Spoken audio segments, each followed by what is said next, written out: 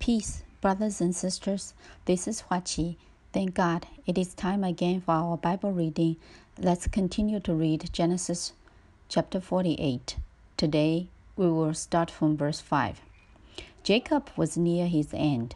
He was ill in bed.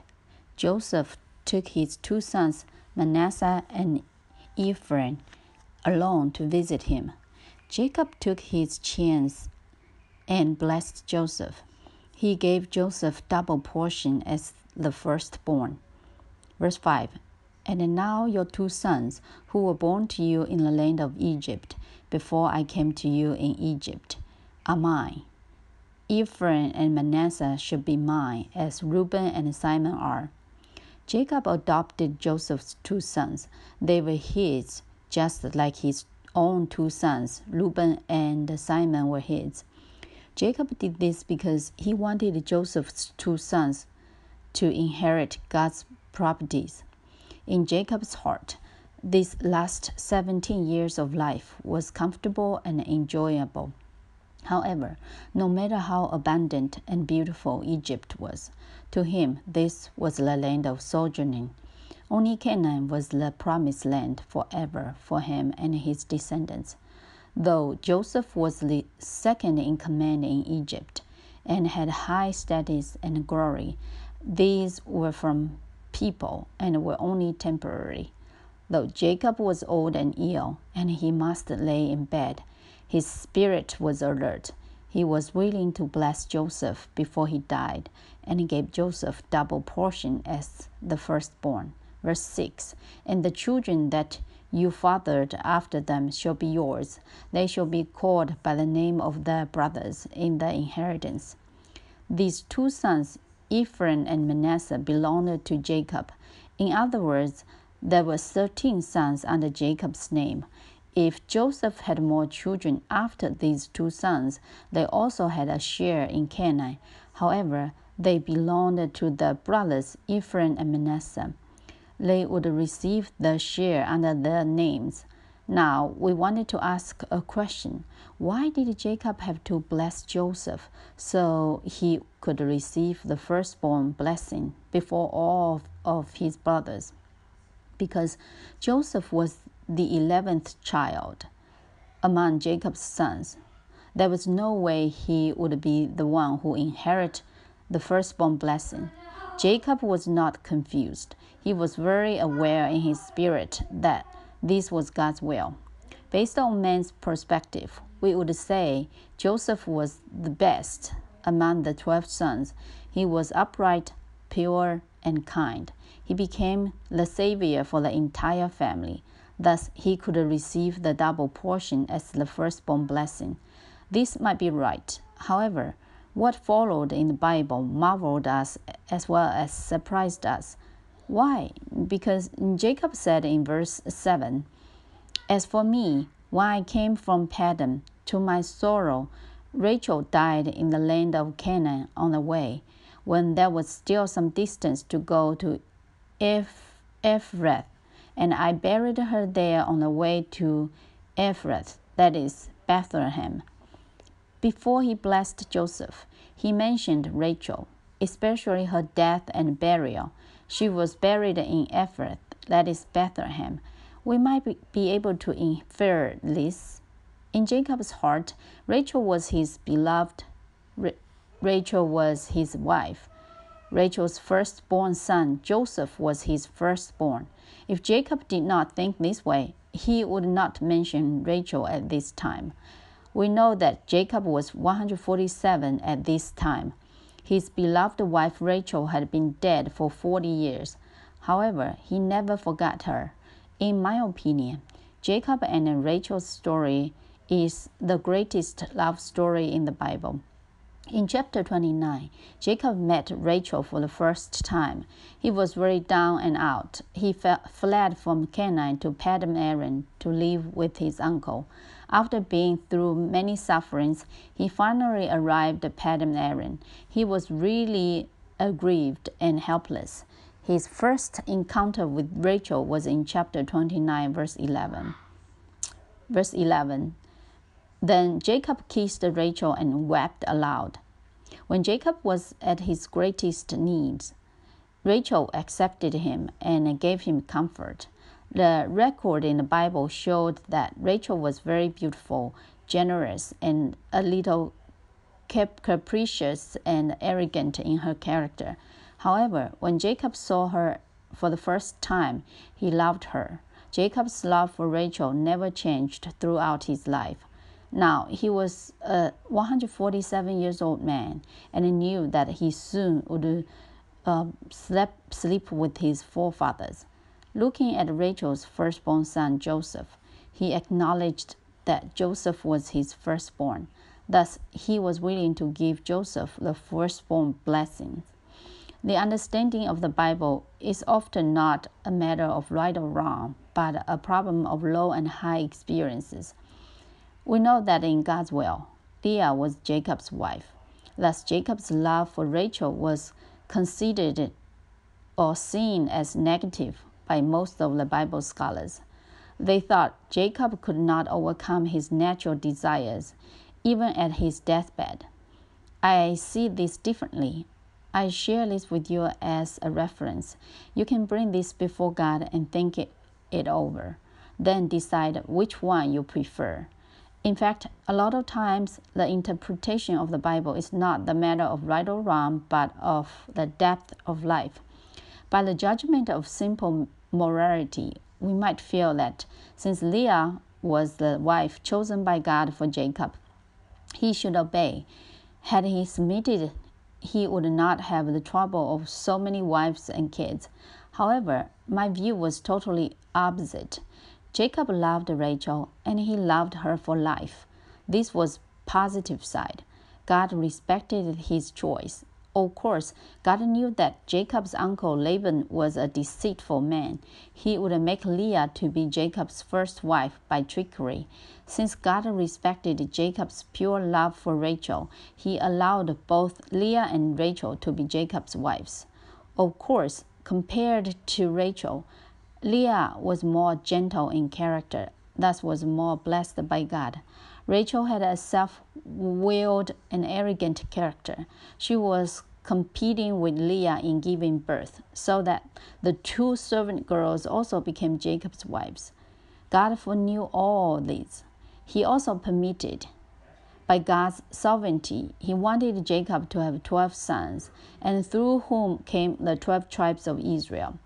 All this happened because of the fact that Jacob loved Rachel. This faithful love was respected by God. Love is the basis for marriage. The faithful love and unchanging love for a lifetime was valued by God. Jacob made many mistakes in life. So did Rachel. However, this did not change the pure love for each other. Today, it is rare to have this kind of faithful love between husband and wife. Many people married for love, yet could not keep it faithfully. They could not overcome troubles, nor forgive the other's mistakes. Lastly, divorced easily. This was not agreed by God. The love between Jacob and Rachel was persistent and long-lasting. Even when Jacob was 147 years old and dying, and his wife, Rachel, had been dead for over 40 years, he still misses her. He wanted to bless Rachel's son Joseph and gave him the right as firstborn, the double portion. Jacob at this time was very experienced and very mature in life. He knew that this was the will of God. Sure enough, a few hundred years later, Joshua led Israelites cross Jordan River and returned to Canaan. When they were dividing the land, in Joshua chapter 14, verse 4. For the people of Joseph were two tribes, Manasseh and Ephraim, and no portion was given to the Levites in the land. Here foretold what would happen a few hundred years later. Joseph's two tribes, Manasseh and Ephraim, became two tribes of Israel and inherited the land. Levi was set apart to serve the Lord, thus had no land. This indicated that Jacob's blessings became God's will. A few hundred years later, this became real. In his memorial to Rachel, Jacob emphasized that Rachel was buried where there was still some distance to go to Ephrath. Jacob knew he would be taken back to Canaan after his death and be buried in the cave of Machpelah with Leah. However, he would not stop mentioning Rachel, who was buried on the way to Ephrath. God even remembered this about 2,000 years later when God's Son Jesus Christ came to the world.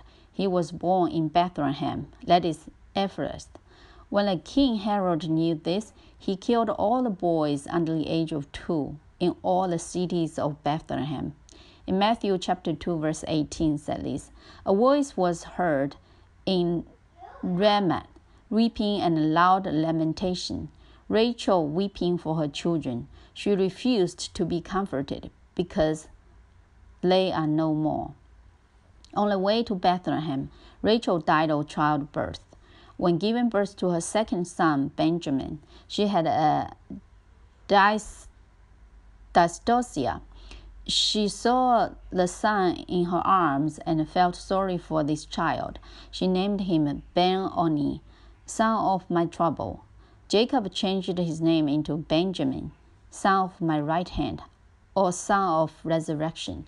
This foreshadowed that one day in the future, God's Son, Jesus Christ, would be born as the son of trouble. After death and resurrection, he would become the son of right hand. He would be born in Bethlehem. Rachel's descendants became the first generation of martyrs who welcomed God's Son, Jesus Christ's birth. All martyrs are overcomers. This indicated that God's blessings to Rachel were great. The faithful, persistent, unchanging love between Jacob and Rachel was valued by God. Dear brothers and sisters, let's see God's sovereign leading through this incident. Calvin theology emphasizes predestination and the power and authority of God. Thus, some saints who could not balance these would think that man's free will worth nothing before God under his authority. Thus, they emphasized so much on God's authority to the point that people might think God is a tyrant. Thus, no one can against his autocratic leadership. I personally think this is not a well-balanced view.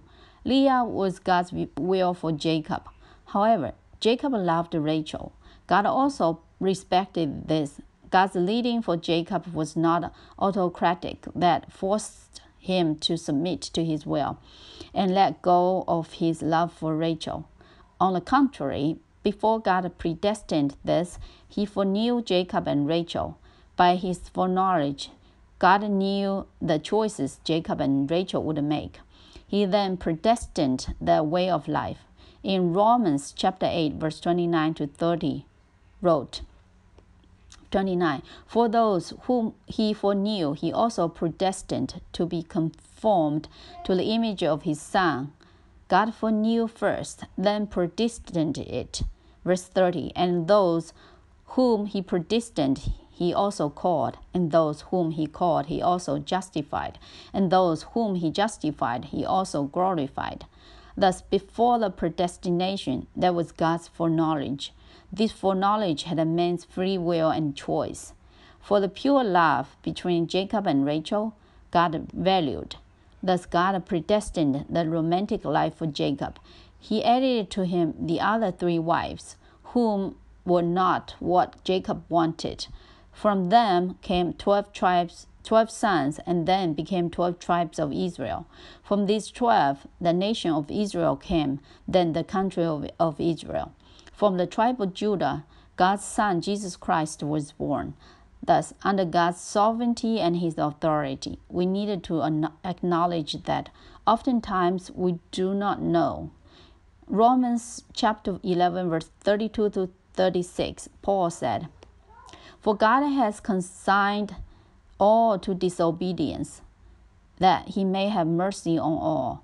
Oh, the depth of the riches and wisdom and knowledge of God!